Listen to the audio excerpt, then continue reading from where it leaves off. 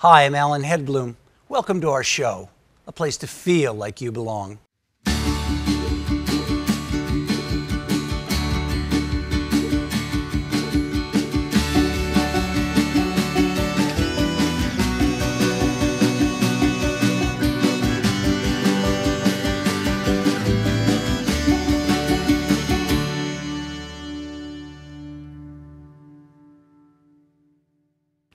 Our guest today is a war survivor with humblest roots. Orphaned in Vietnamese history, 1968 was a big year. The Tet Offensive, you were 3 years old at the time, and your dad disappeared. 3 years later, at age 6, your mom was killed in an accident, and all of a sudden you're orphaned. Tell us about the next dozen years of your life. It's tough, very tough. First of the poor. Absolutely, that is the correct term. Yeah. So you had no shoes? Well, but I don't remember what happened to shoes. Okay. And like I said, my kid, now they have all kind of shoes, and they often ask me what is my favorite brand name. I said leather. Anything that fits and keeps the ground away from your skin. Yeah. My own skin, that. Sure. But I want to go back to your childhood because then until age 18, you had this very, uncertain existence.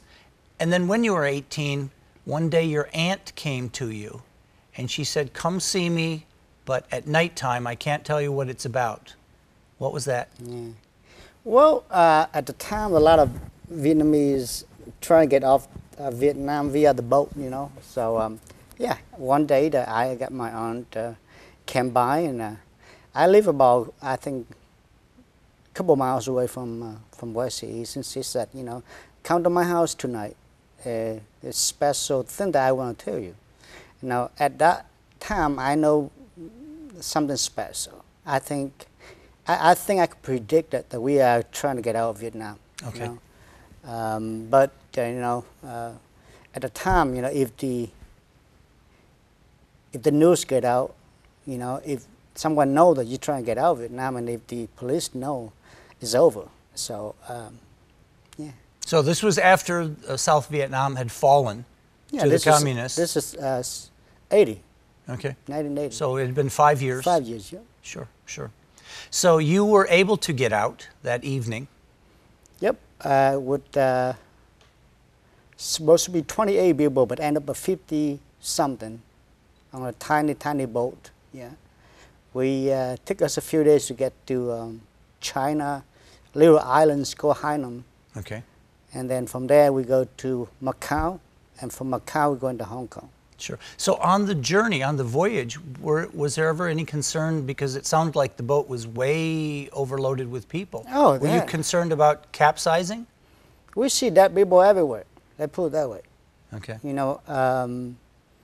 There was, I don't remember, but I got seasick most time. But my cousin told me that there's one wave hits our boat, and we row on that boat, that way for almost 3 hours.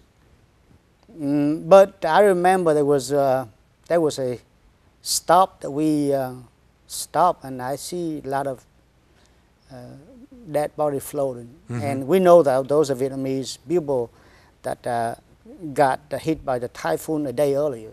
Okay. Yeah. So just bad timing that they were out in their boats, trying to go to safety, trying to go to freedom. Yep.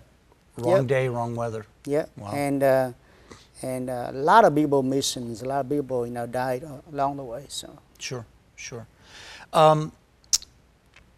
When you were in Hong Kong, you were in a refugee camp, correct? Yes. So, and you had actually some options. They said, "Oh, would you like to go to Norway? Would you like to go to Canada?" And you kept holding out. Tell me about that. Yeah, I was living in an orphanage home. Now remember, this is kind of different. I am 4 years older than my actual driver license or whatever. Then your so official age. That's right, that's right. So I went to get to Hong Kong.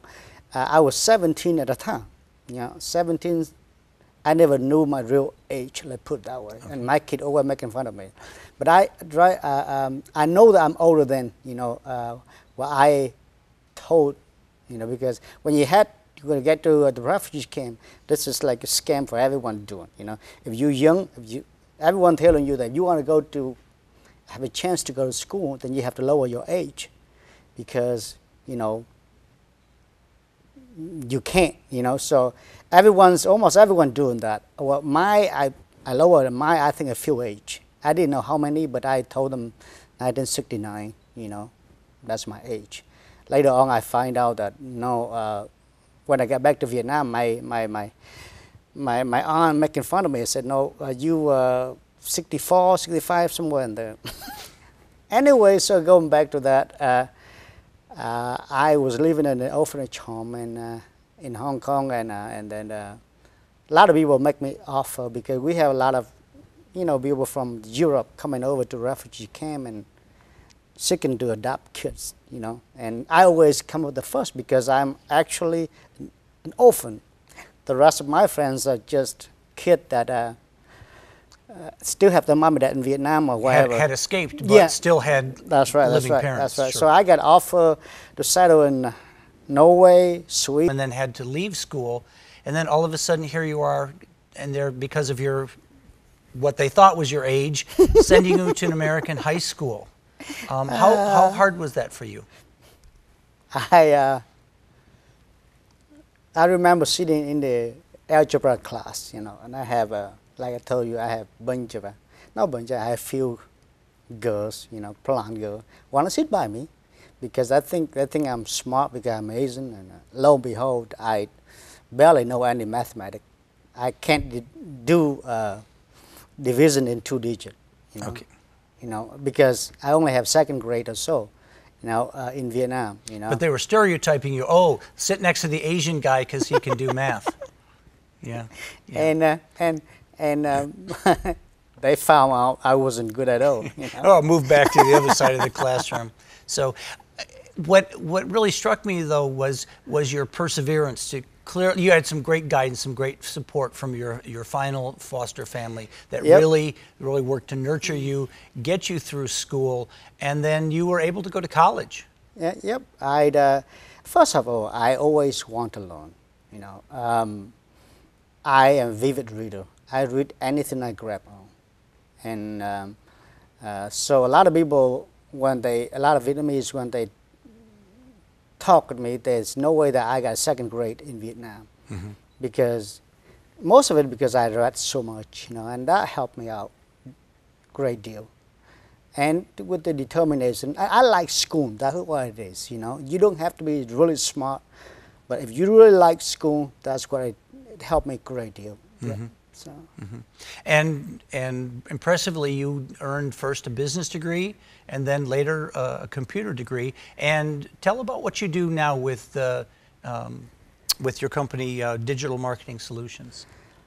We start out as a web design firm, then we move on to web application, higher level, and right now we mostly help customers to create online auctions.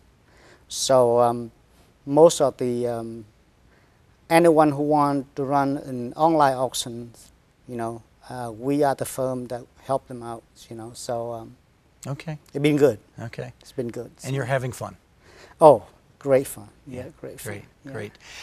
We have to wrap up in just a minute here, but when we were talking earlier, we were talking about this notion of identity, because some immigrants come to a new place and they say, glad to be here, this is America, I'm learning English, and what is in the past can leave in the past, and I'm going to be here.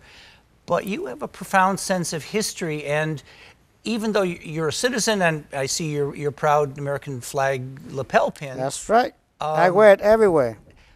But you still have a very special place in your heart for Vietnam. Why is that?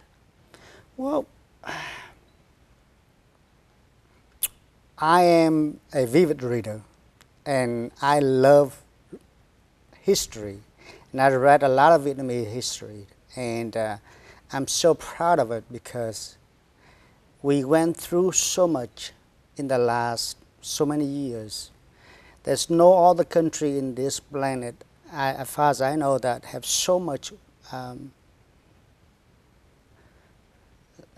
We under the rule of Chinese for more than 1,000 years, and then we have the French, and then the Japanese and whatnot. But still, at the end of the day, we still retain our identity as one nation.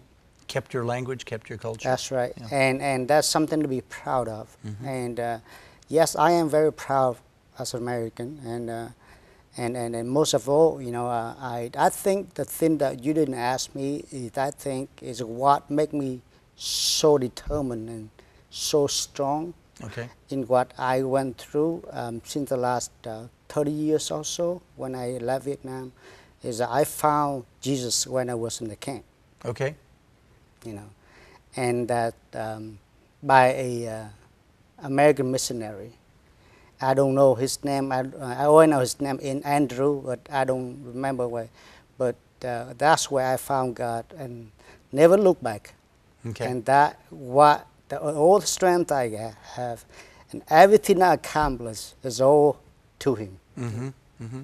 And you get a chance, actually, we were talking earlier, tomorrow you and your wife are getting on a long plane flight or series of flights and going back to touch base with your roots. So I'm really pleased that you're able to do that. And thank you. When you come back and we're celebrating the Vietnamese New Year together next month, I'll look forward to hearing more about that. Great. Thank you so much. And thank you for the community radio on televisions, and you guys done a great job. Well, Thank you. You're doing really great things in the community, Phillip, so I appreciate that. And again, thanks for spending some time with us. Thank you. People like you and like this kind of show really make a big difference in the community. I appreciate it. Appreciate hearing that.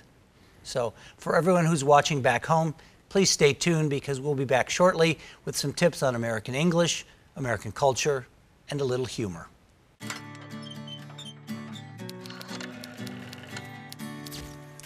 How would you react in an emergency? Would you risk your life to help someone in danger? An article in the Wall Street Journal gives us several examples. A gardener in New York State looked up and noticed a confused 81-year-old driver stuck on a railroad crossing near her house. She ran barefoot to the car, pulled the woman out, rolled together down the railroad bank, covering the old woman with her body just moments before a train smashed the automobile. The hero was slightly injured. The old woman was unhurt.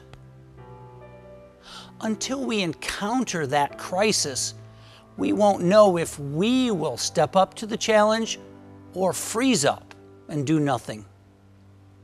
Recently, scientists have identified the qualities and attitudes that separates heroes from the rest of us. There was the case of the Brooklyn, New York man who caught a 7-year-old child falling from her apartment window. The force of the child's weight did severe damage to his arm muscles and nerves, requiring months of physical therapy. But in that moment of crisis, his only prayer was to not miss the falling child, who was saved without a scratch. Could we have done that, we wonder? The article told of a military officer who refused to leave the side of a soldier who had a grenade embedded in his leg. He stayed with the injured man until the evacuation team could get the soldier to a bomb squad who safely extracted and carried away the explosive. The officer didn't have to accompany the injured man, but he had promised he would stay with him until the explosive was removed. Are we as brave as these heroes? According to psychologists, there are 7 questions to gauge yourself by answering on a scale of strongly agree to strongly disagree.